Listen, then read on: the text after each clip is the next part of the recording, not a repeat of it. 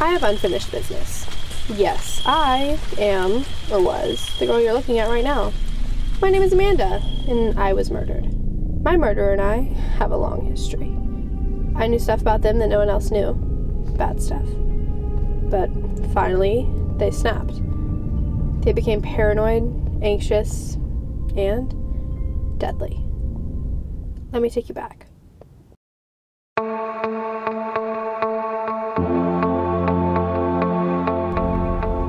It feels like we've been driving forever. Why are we going out of town for this? There was a party right next door to me. Everyone shut up, okay? The directions don't lie. Just sit back and enjoy the ride.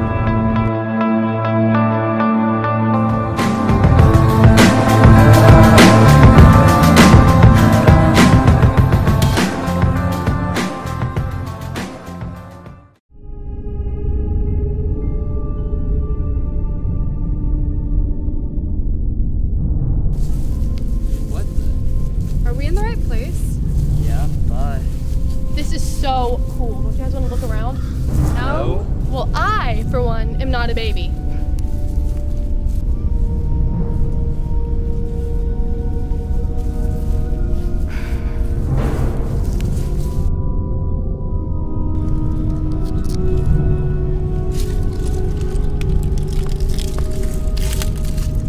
Amanda?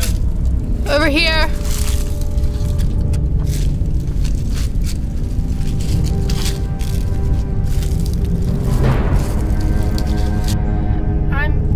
Maybe we should just get out of here and go to that party next to Skylar's. I second that.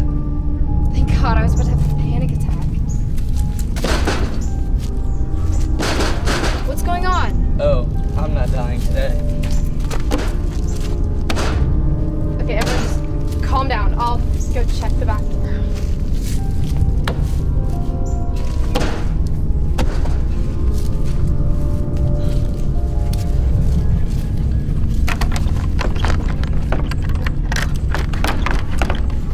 Getting off that easy. Jeez, you scared me. Now help me open this. You don't remember, do you? And what exactly am I supposed to remember? You're creeping me out. Now stop it. Last Halloween, Amanda?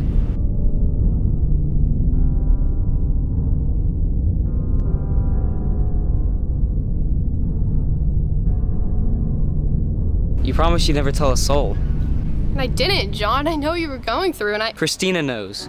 John, you're being paranoid, okay? I never told Christina. I can't trust you anymore, Amanda. Why did you bring us here, John?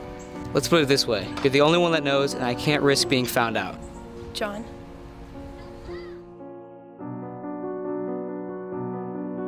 John couldn't have me sharing his secret, so he ensured that I could never share anything again. The only thing I can do now is sit back and watch as he lives with the fact that he murdered his best friend. But now that he thinks Christina knows,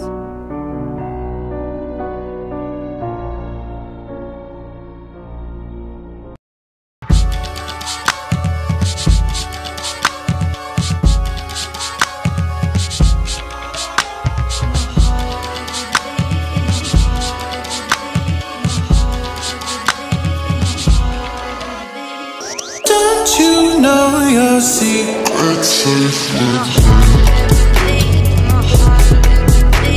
All your worries can